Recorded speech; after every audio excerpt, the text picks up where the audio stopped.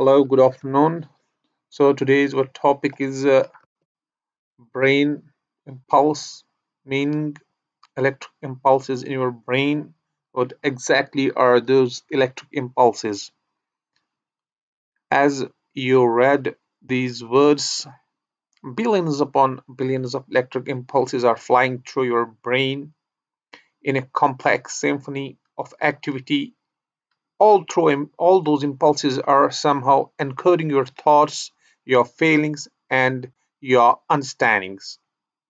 There are about 85 billion neurons in a typical adult human brain, and about 10 quadrillion connections or synapses between all those neurons. That is one followed by 16 zeros.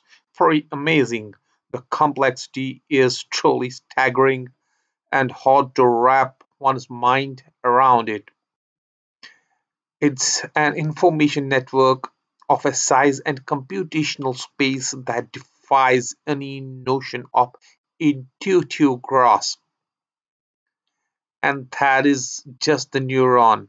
There are another 86 billion non neural cells in your brain, including a class of cells that also contributes to information processing, capable of cross-talking with those 85 billion neurons.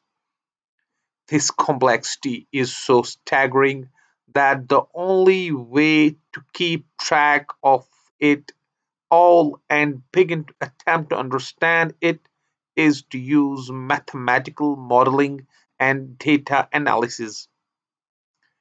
Neuroscientists may ever need to wait for quantum computers to become available in order to fully simulate the brain. And yet, the fundamental unit of all this complexity, of all the information processing taking place, are individual electrical impulses and chemical signaling events. This is their story. This story necessarily with what the anatomy and structure of a neuron brain cell looks like. There are a few key parts that we need to be aware of, as I have already shown that image. A neuron has an orientation to it, a polarity, a front end and a back end. At the front end are the dendrite, spidery, and often dense projections that all the converge and meet at the cell body. The body contains structures and organelles that keep it alive and carry out various cellular and genetic processes. Connected to the cell body is the axon.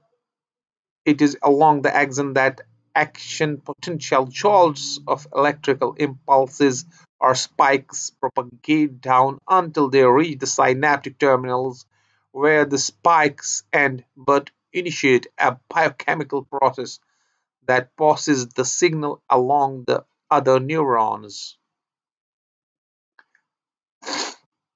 Action potentials in the axon and related but different types of electrical impulses in the dendrites are the physical carriers of the information coursing through the neuron that then gets passed on to other neurons in the network. There is a careful directionality to the flow of the information. The dendrites collect and integrate incoming signals from other neurons. If the amount of the integration of those neural signals is sufficient, how the individual signals add up with each other and they reach a certain critical threshold, then an action potential is triggered at the initial segment, the spot where the axon starts at the cell body. The subsequent action potential then propagates uninterrupted and unattenuated in size, amplitude, and shape, electrical waveform down the entire length of the axon until it reaches the synaptic terminals. The signal that crosses over at the synapse to other neurons is not an electrical impulse, but rather a chemical message that then triggers new electrical impulses in the dendrites of the downstream neurons. just one of as many as tens to thousands of such inputs simultaneously occurring on the dendrites. In this way, billions upon billions of signals independently and simultaneously propagate through the entire brain across the massive network of 85 billion neurons. That is truly amazing. The result is, well, you know, and who are they? What you think, how you interact with the physical world through your senses, what you imagine, how you feel, how you learn, and how you remember. Your mind, as far as we know, is the result of the physical processes in your brain, and all the action potentials and other cellular signals responsible for collective carrying and processing all the information the brain contains. This is all a lot to unpack. It is also a bit like a circle. It doesn't matter where one on the circle you start on. You can start anywhere, go around, and you end up back in the same place. So, to understand how neurons communicate with each other, we have to start somewhere. Anywhere on the circle, since a neuron receiving signals from other upstream neurons is eventually passing through signals to other neurons downstream. But the detail matters. So, in a series of these signals, we can understand them eventually.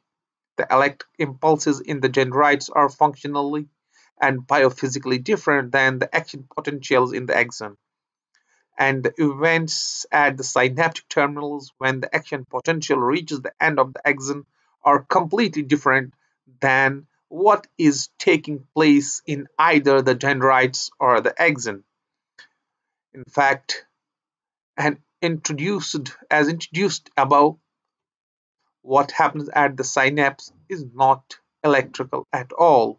It's a biochemical mechanism that takes over, triggered by the arrival of the action potential, which in turn passes the signal across the synapse to the next neuron, what in turn puts us back at the dendrites of the next set of neurons and back to signaling via electrical impulse. It is all exquisite engineering.